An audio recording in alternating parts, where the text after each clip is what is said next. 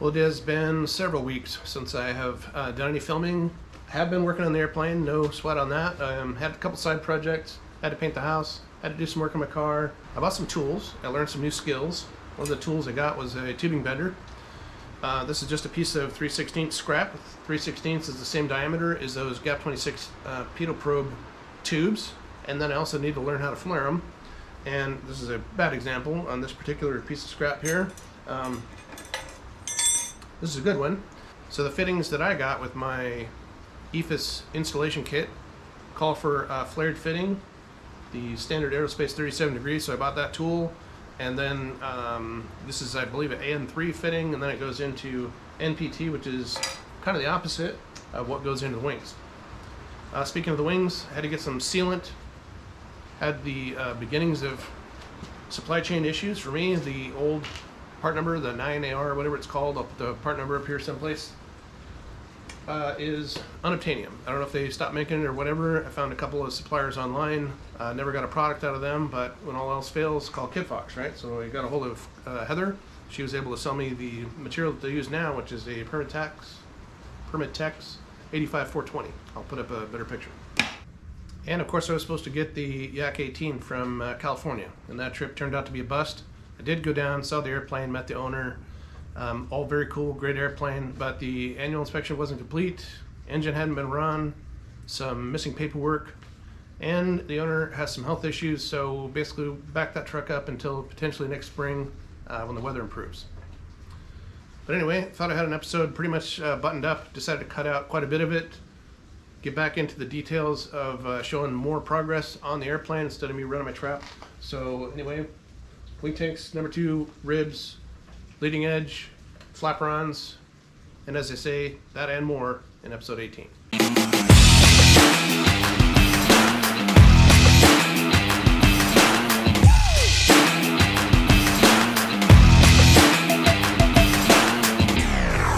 One of the things I'm going to admit up front is that I got hung up on the rib number 2, and I'll show all that video here in a minute, but basically it's one of those places where it seemed like a difficult task to me to get those shims in there underneath that piece of floppy cap strip. And I went down a rabbit trail where I created a check tool, which probably took me 8 to 12 hours to make, and the process became very complicated in my head. So I started looking on people's build videos and on threads, and I couldn't see where anybody made more than a passing mention that they'd done their number 2 rib. So as it turns out, I was just thinking too hard.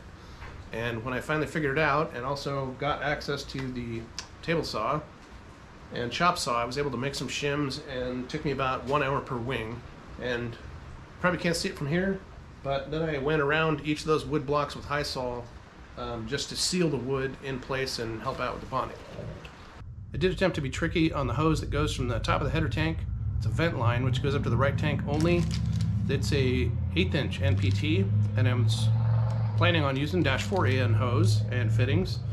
And so this is an example of why you should not just order parts while you're sitting on the couch, but actually go out and look at your airplane.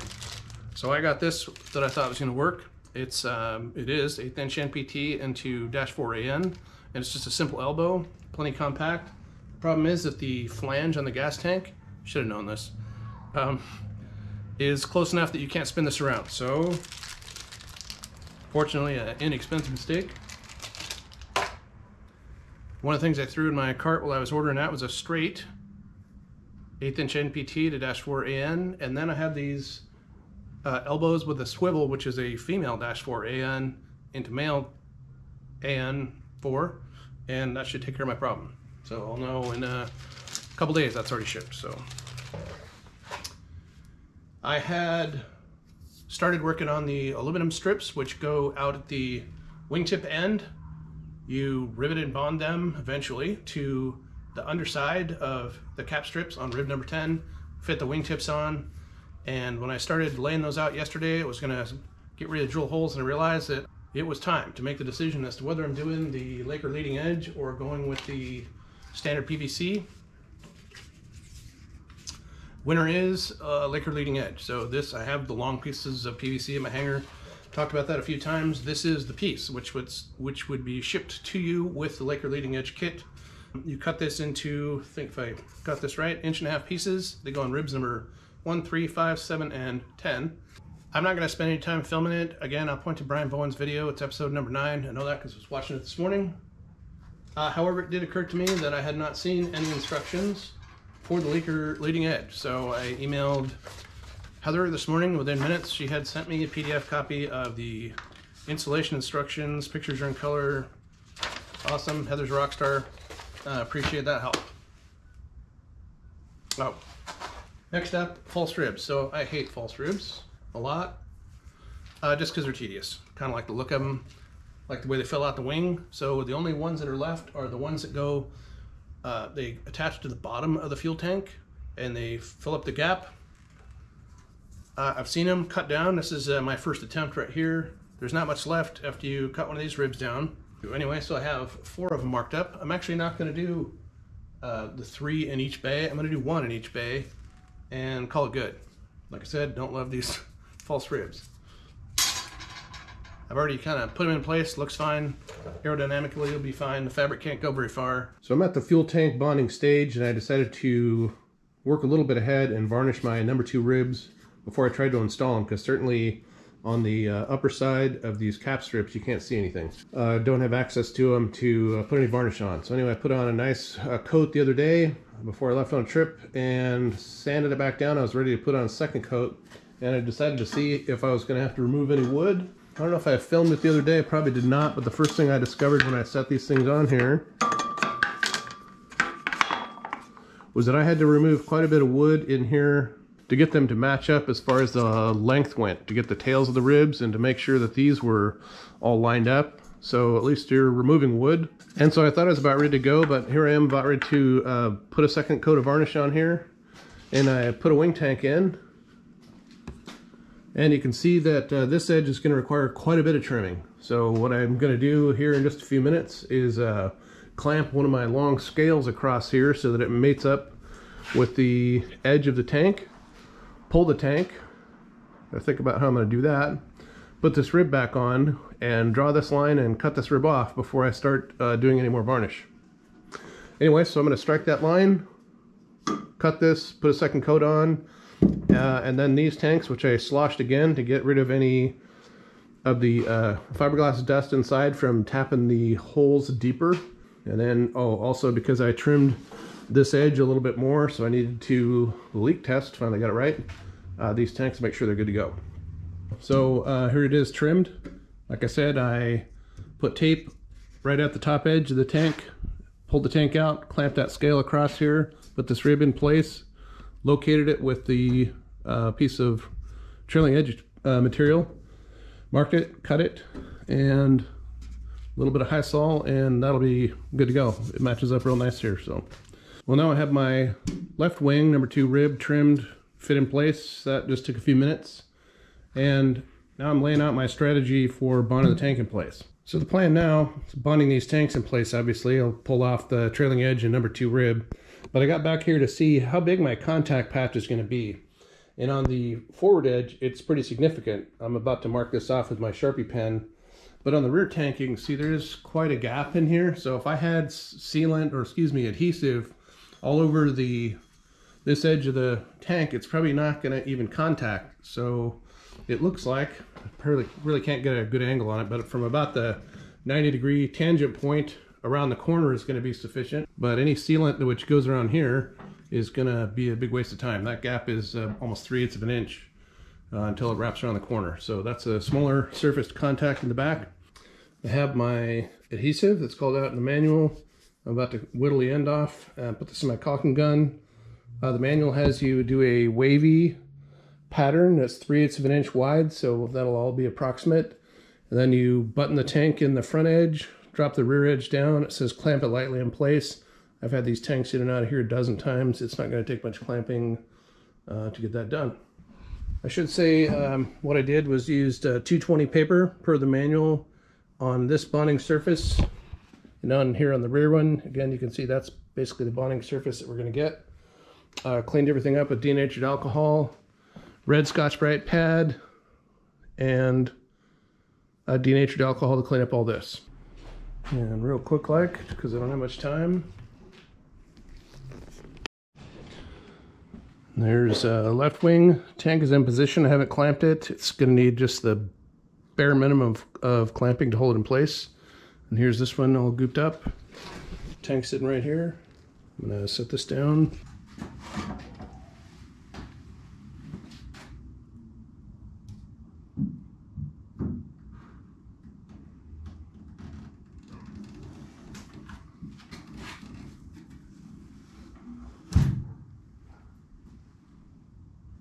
Now that I have the fuel tanks mounted in place, trailing edge number 2 rib, at least the tail part of it in place, that leaves this floppy piece of cap strip.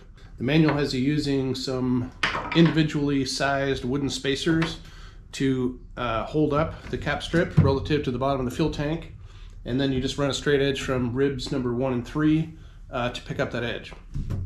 And the issue I'm having is that my table saw and chop saw are both about 150 miles away. I could have used those to accurately saw some spacers that would have worked in here, and as it is, I'm trying to cut these down by hand, not having a lot of luck with that.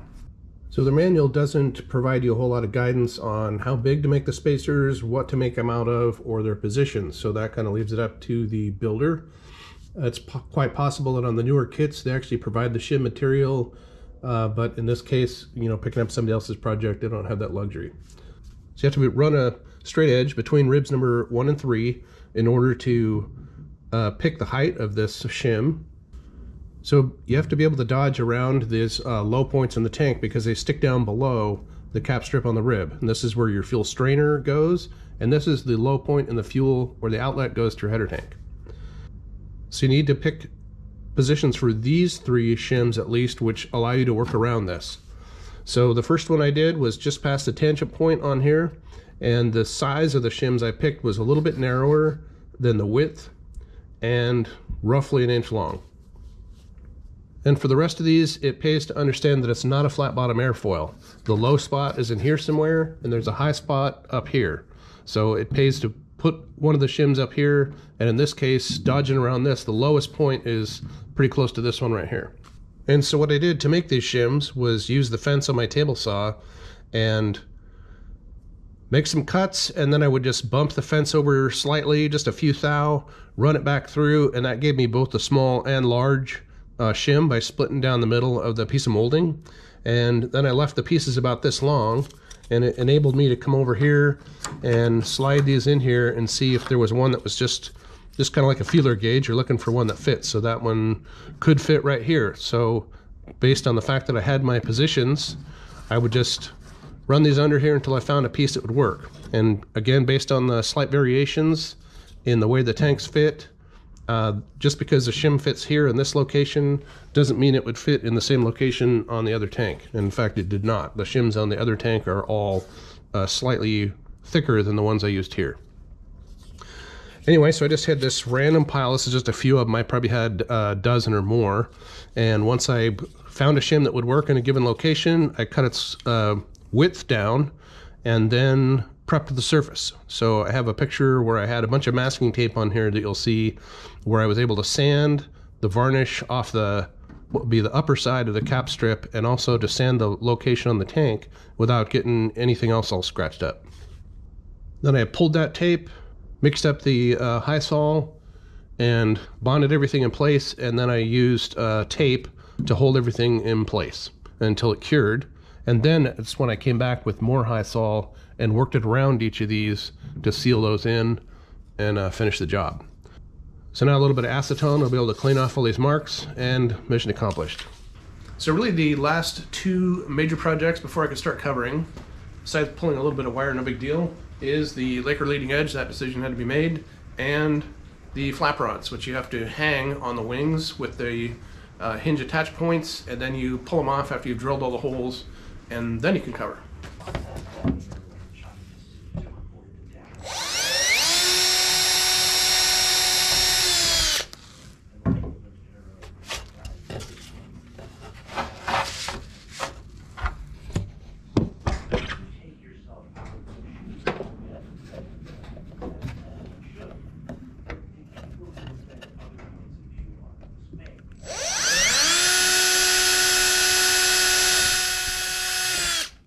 So one of the other skills I had to learn was riveting. So I'm using solid rivets on this.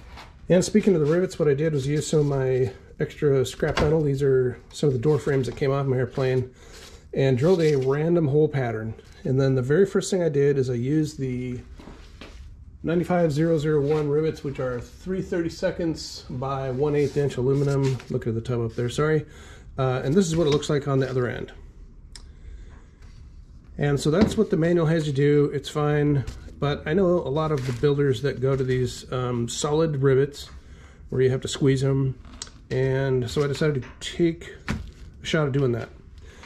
Do not take advice from me, because this is the sum total of solid rivets that I've ever squeezed my entire life.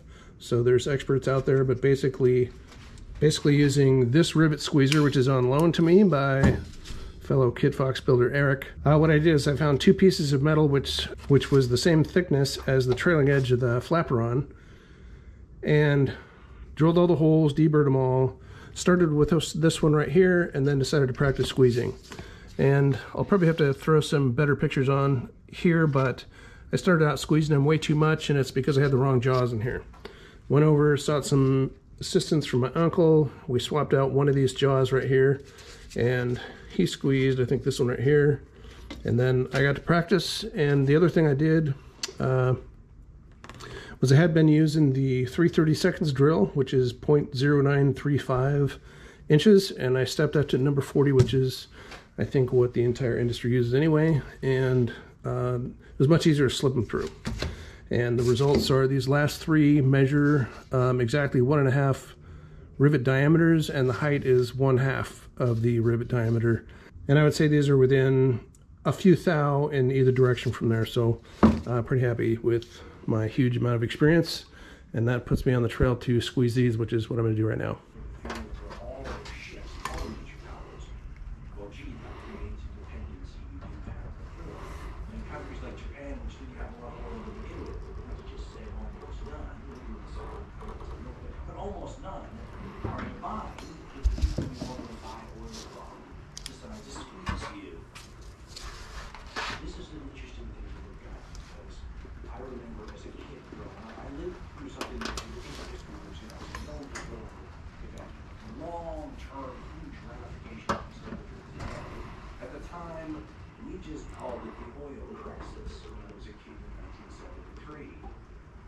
Story short,